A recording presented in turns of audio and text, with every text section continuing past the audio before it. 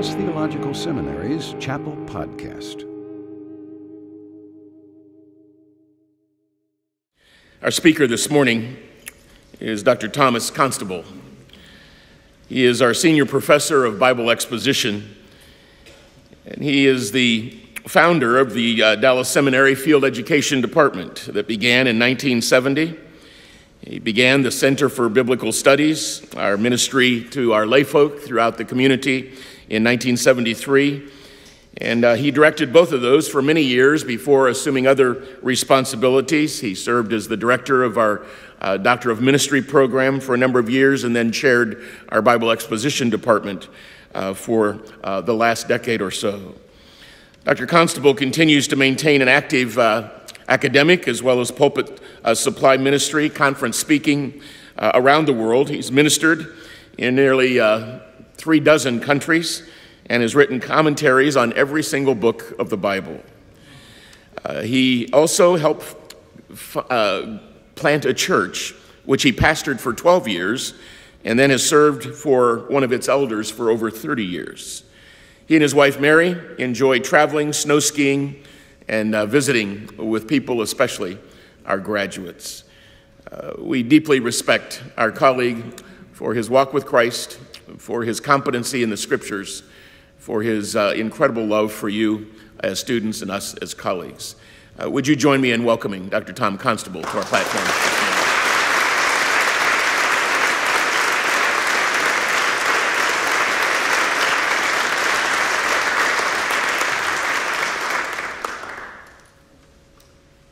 Look at me. Look at me. Look at me. That's what we all want. We want others to look at us, to notice us, to pay attention to us. Some people are very blatant about sending out this message. I have a friend who, when he wants my attention, positions himself about 12 inches in front of my face so that I can't help hearing what he says and seeing his lips as they move. Other people sometimes dress or act in ways that make it clear that they want other people to look at them. Others are more sophisticated about getting our attention. Their appeals for it aren't as dramatic. Sam does a good job on at his place of employment, so his boss will notice him and perhaps give him a promotion or a raise. Sally works hard at running, hoping that others will notice her and praise her. Chris behaves as he does, in and out of class, in part to be noticed by his classmates and teachers. Martha Ostenso wrote of Edith, who lived in a world, she said, bounded on the north, south, east, and west by Edith. I suppose some of us want to be noticed because we have some deep-seated feeling of inferiority, and we think that if people pay attention to us, we'll feel better. Some of us may hurt so badly on the inside that we need some comforting strokes, and getting attention meets that need, at least temporarily. But I'm really not here to psychoanalyze our egotism. I think if we're honest with ourselves, we'll all have to admit that we want to be noticed. I confess that's true of me. Growing up as an only child, as I didn't help suppress that desire. A friend sent Mary and me this bit of wisdom earlier this week. People want the front of the bus, the back of the church, and the center of attention. The Bible confirms this fact of human nature, that we all want to be noticed. It warns us of pride over and over again. It condemns self-centeredness repeatedly, and it gives us plenty of illustrations of people who were narcissistic and shows us what a terrible fate they typically experienced. Think, for example, of King Saul, or Jezebel, or Nebuchadnezzar. Well, this morning I invite you to turn to Job chapter 32. The book of Job says that Job was the most upright man of his day. The writer introduced Job as blameless in his conduct, upright in his dealings, God-fearing, one who turned away from evil in all of its forms. Job got a lot of attention and praise from God and from his peers for good reason. He deserved it. But he also drew Satan's attention. And Satan accused Job of living righteously to obtain God's favor. So God allowed Satan to remove many of the blessings from his servant, claiming that Job would still follow him. The bulk of the book of Job contains the record of Job's monologues and dialogues with the friends who came to comfort him in his afflictions. They all accused him of living a double life and of being a great sinner. But Job consistently claimed that he was not a great sinner. He admitted that he sinned and that he wasn't perfect, but he argued that his punishment, as he saw it, was all out of proportion to his crime. He never claimed to be sinless. In some of his speeches, he sounds very self-righteous, but his point was that his suffering was far greater than he deserved.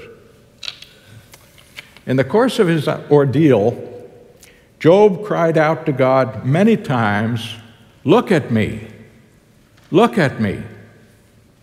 He felt that God had abandoned him. He felt that the former intimate fellowship that he had enjoyed with God was gone. Why had everything in his life that had previously been roses and honey now turned out to be thorns and sour apples? Why had God allowed him to become a social outcast when previously he had been admired by everyone who heard his name? Why did he feel so alone in the world? "Look at me," he cried to God. "Pay attention to me. Help me." For a long time, Job received no reply from God. God didn't rush to explain his actions to his faithful, suffering servant. He let him flounder. And this time of frustration created a teachable moment in Job's life. To Job's credit, throughout this entire period of intense suffering, on every level of his personhood, Job never cursed God. He never repudiated his faith in God, and he never turned his back on God. In fact, he kept seeking God. I've observed that people who undergo severe, unexplainable suffering usually react in one of two ways. Either they draw closer to God or they turn away from God. Job kept seeking God, and I suspect this is the reason that he didn't lose his mind, since his suffering was so intense. After it had become clear to Job that, or rather to Satan, that Job was not serving God for what he could get out of it, but because he loved God, the Lord did speak to Job. Job had been crying out for God to pay attention to him and to listen to his cries of anguish and despair. He wanted God to look at him, to have pity on him, to relieve him, to vindicate him. God's gracious response to Job was, "Look at me. Look at me." God had his eye on Job through all his afflictions, but Job hadn't really been looking at God. He hadn't been meditating on God very deeply. He hadn't been thinking about his Creator. he'd been looking mainly at his own sufferings, at his unhelpful, hurtful friends, and most of all, he'd been looking at himself. And now God said, "Look at me." In chapters 38 through 41, God asked Job about 70 questions. Job had previously asked God many questions about his sufferings.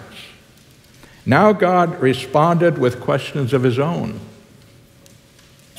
As we all know, when you want to confront a person with something distasteful, it's more gracious and often more effective to put the confrontation in the form of a question rather than in the form of an accusation.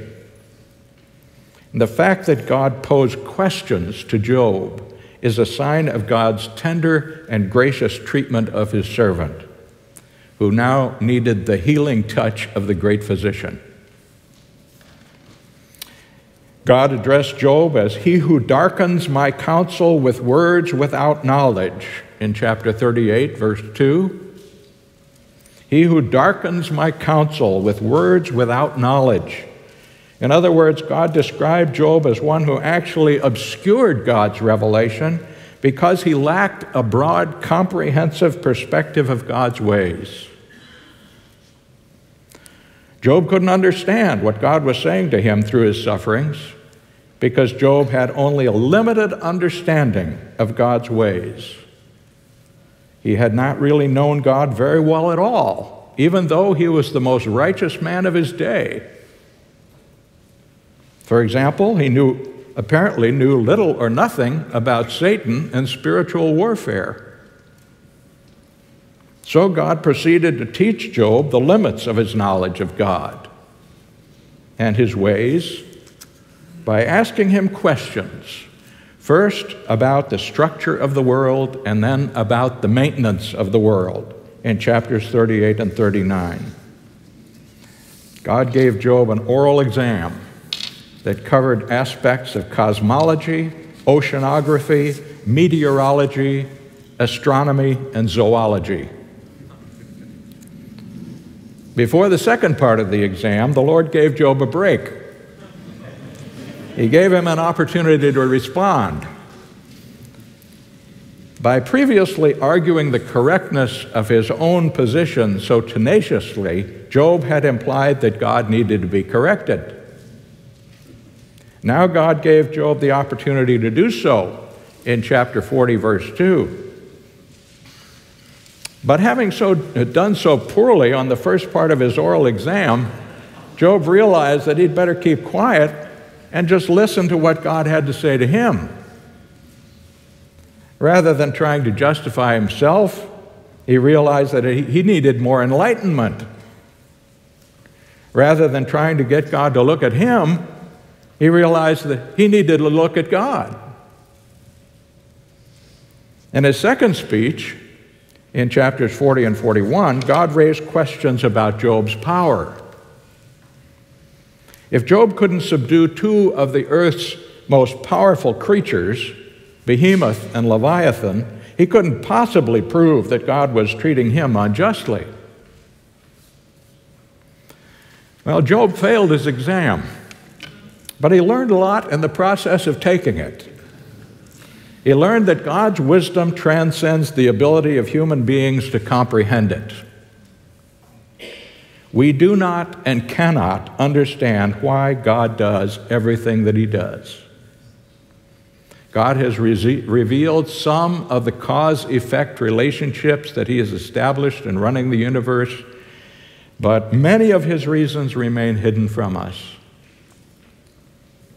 Second, Job learned that God's power is infinitely greater than our power. He can and does control things that you and I cannot, including our condition in life. And third, Job learned that God is gracious in his dealings with his creatures. He knows our frame. He remembers that we are but dust. But perhaps most significantly, Job learned that it's more important to look at God than it is to get him or anyone else to look at us. It's more important to look at God than it is to get him or anyone else to look at us. This section of the book of Job can be very helpful for us. I've talked to many students over the years who have felt that God had all but abandoned them in seminary. Some noted a remarkable change in their relationship with the Lord when they came here as students. For some, thankfully, entering seminary was a step forward, from which they felt they went from strength to strength. But for others, seminary was one of the most difficult times for them spiritually. The close fellowship with the Lord that they had enjoyed before they enrolled was not the same in seminary. Some students have told me that when they stepped on this campus, their lives began to fall apart. I remember one student who told me that when he drove into Dallas from Phoenix, where he'd been living for some years, his car broke down. After that, he couldn't find a job in his profession. He was an architect. His wife couldn't keep her job, and they couldn't sell their house back home the whole time they were students here at Dallas Seminary. Perhaps coming to DTS has made you lose face. Some of you may have enjoyed the admiration of multitudes of people back home, like Job did. But here you have no reputation at all. Perhaps you've had to take a job cleaning toilets, as some of our international students who were previously bishops over scores of churches in their homelands have had to do. Some of you may simply feel very much alone. You've not been able to make close friends. You don't particularly like Dallas. You just feel lonesome. Now, Job experienced all these agonizing feelings and more. In the midst of your pain, you have undoubtedly cried out to God, "Look at me, do something for me. I need your help." But like Job, there may have been no response from heaven yet.